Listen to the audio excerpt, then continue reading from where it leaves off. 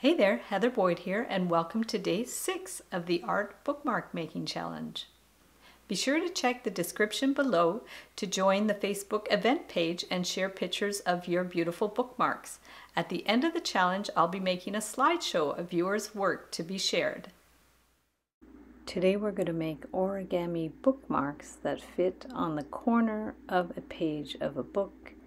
If you want to make it with regular paper, you can just form a square, make it any size that you want, and just fold it and cut it across so it makes a square. And then you're going to fold it in half as a triangle, fold the ends up to the top so it looks like a square, and then open it up and take the first layer and bend it down, crease it, and then fold one edge up.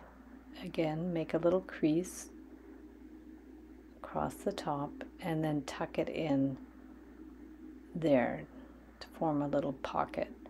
Do the same with the other side. Bend it up, fold it down and crease it, and then stick that flap inside.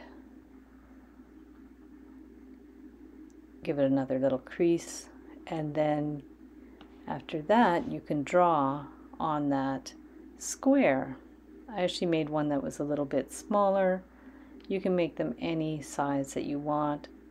I just played around and did a little quick drawing. You can color it in if you want.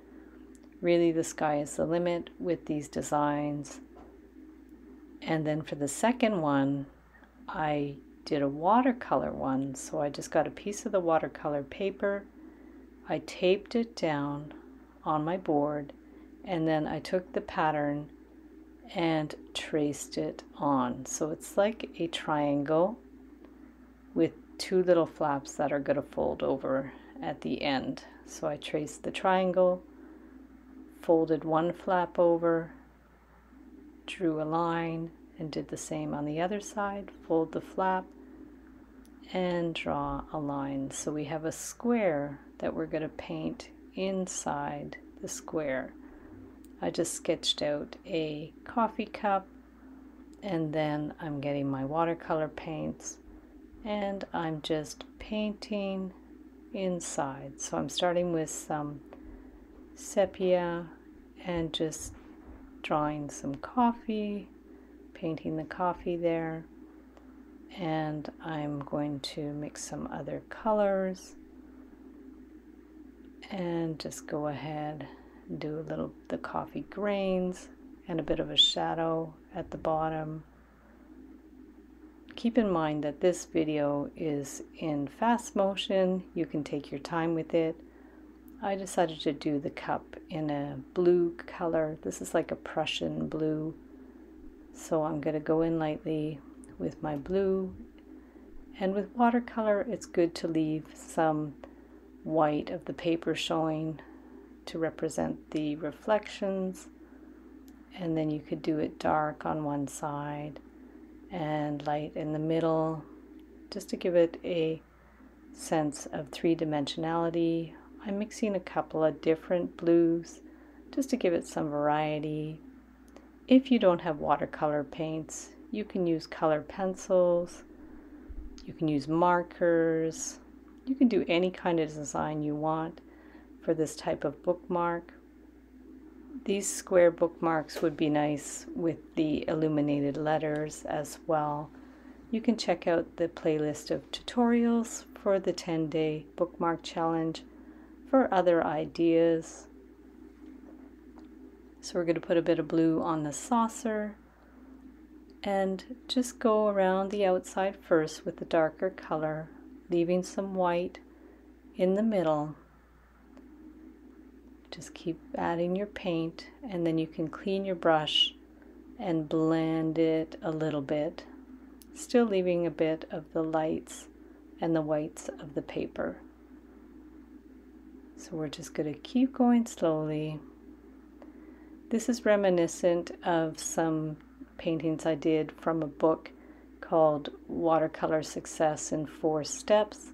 I'll link up some videos for that below, and put the link to that book below as well. It's got some great ideas for simple watercolor painting. Have a paper towel nearby that you can dab up the extra paint, the extra water, and just keep adding shadows as you need them.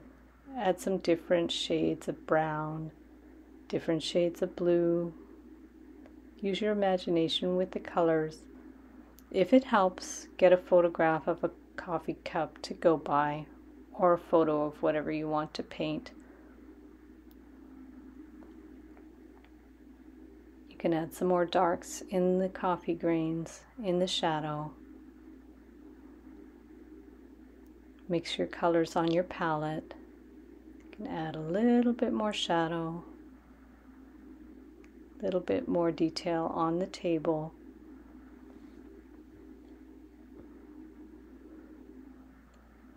And now you could go ahead and put a background color. I'm just using some magenta just to fill in the space a little bit, give it a little extra color. I'm keeping this one quite simple, so just add color as you need it. A little more dark around the edge of the cup.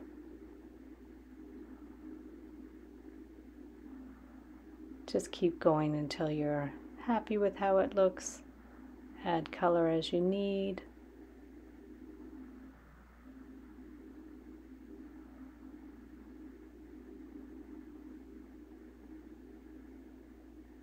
You can add some other shades of brown in the coffee. Use different sizes of brushes too. If you need some more detail, use a smaller brush. And then once you're done, just remove the tape, and then you can cut around the pattern.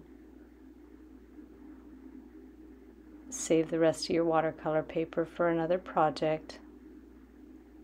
So we're going to cut it into a triangle. And then we're going to get a ruler, and I'm just using a knitting needle to score the edge, so it just makes a little crease without cutting the paper. And then from there you can easily fold the flaps and then add a piece of tape to close it up. And then you can just open up your book, slide the bookmark on there, and it sits right in the book. And there you go. Thanks so much for watching and for participating in the 10-day art bookmark making challenge. Be sure to share photos of your work in the Facebook event page. I'll link it up in the description below.